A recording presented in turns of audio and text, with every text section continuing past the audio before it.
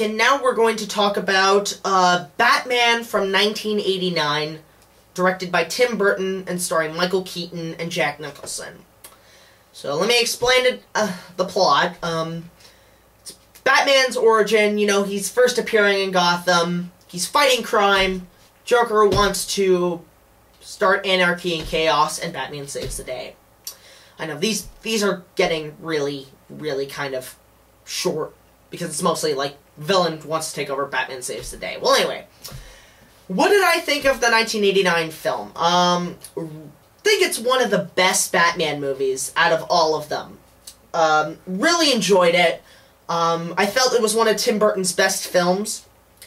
To be honest, I think Edward Scissorhands is his best, but I digress. I really liked it.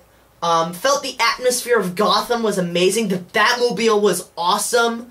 Batman was cool as heck. I love that costume. That's one of my favorite Batman costumes, if not the best. Jack Nicholson as the Joker. Phenomenal job. Amazing job. Love Jack Nicholson as the Joker. The action scenes were spectacular. The music by Danny Elfman, what can I say? It's incredible. It has the Batman theme that I think is the Batman theme. Amazing. I love the atmosphere, like it takes place in the 1940s-ish Batman. Very dark, sort of dark. And love it. Absolutely love it. Now, the things I didn't like. Kim Basinger as Vicky Vale. I mean, she's okay. She's kind of, a little bit, kind of too much of the damsel in distress. Wish she could have done a lot more. But we'll get to that with the Chris Nolan movies. What else I didn't like? I felt it could have been a bit darker.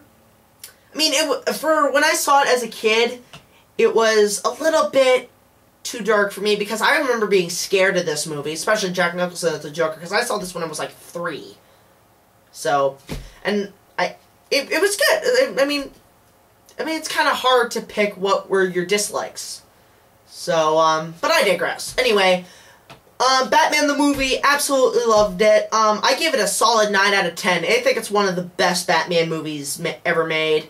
Worth checking out. If you find it on DVD or on demand, watch it. It's worth the ticket or money or whatever. So, yeah, that's that review. So, next time we will review Batman Returns. So, I'll see you then.